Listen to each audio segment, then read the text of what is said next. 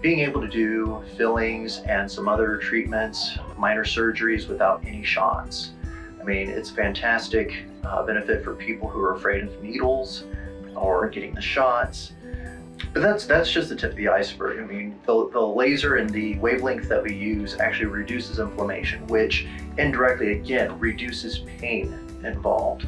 It releases endorphins, which again, reduces pain. It sterilizes the area that we're working in so that there's fewer chances of infection spreading, both to other parts of the patient and to other people involved. With the laser, I can laser etch the teeth preparations before putting in fillings. That can increase our bond strength up to 50%.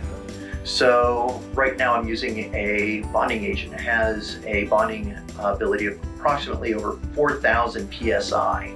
It's pretty strong. Now, if you think about adding 50% strength to that, we're bringing that up to 6,000 PSI. I mean, that's pretty amazing. That's probably not something that's gonna fall out.